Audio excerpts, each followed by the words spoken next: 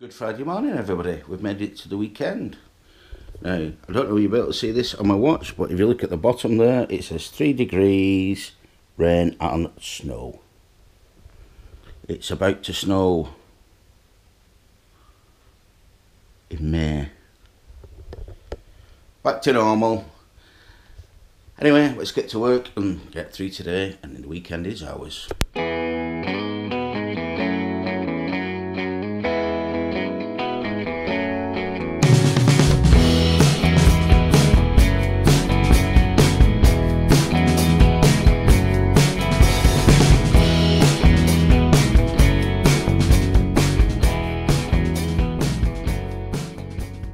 Okay guys, that's the working day over with.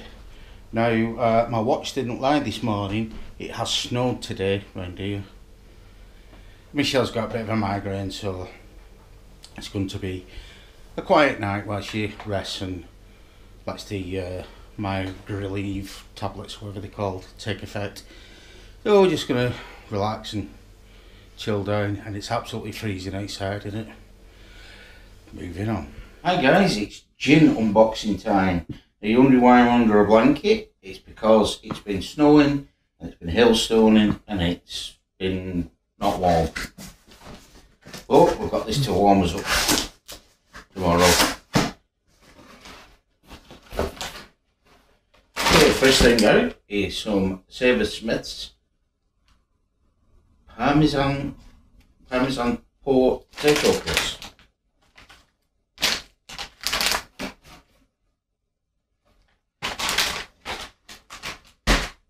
That over there. We'll have a bottle of Slow and Rose Lemonade Posh Pop. So some Posh Pop. Something to tempt Amy with tomorrow.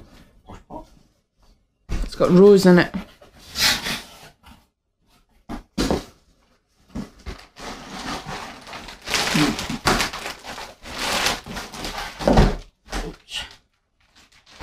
So that's the main event. Obviously before that, Don't look at the magazine or you'll know what we've got. I know what we've got. That's the back of it. Just put the magazine down, show us the gin magazine. I know what we've got, but I've just seen the bottom as I pulled it out. Right, okay. So we got some fudge. Oh, you liked that fudge last time. We got it in the Christmas box, remember? Yeah, the copper pot fudge. Maple syrup and sea salt fudge.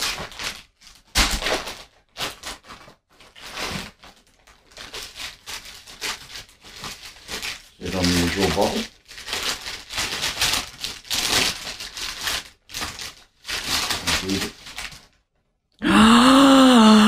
Saint-Germain elderflower liqueur. That stuff is Good. oh my god good. I actually have been thinking to myself, one of these days I'm going to bite the bullet and pay the 28 quid for a bottle of that, and now I can try it first.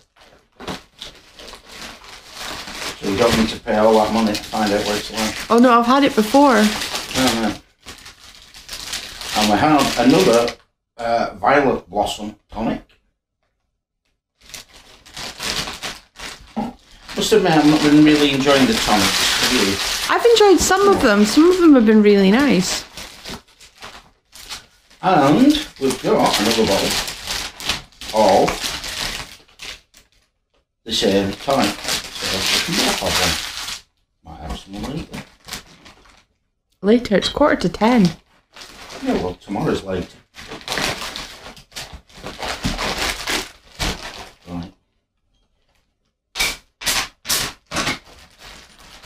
Technique taught to me by somebody close holding the camera. Oh, hang on a minute, don't pull that one out yet, because we've got some pink peppercorn and lime slices. I think the thing's pink too.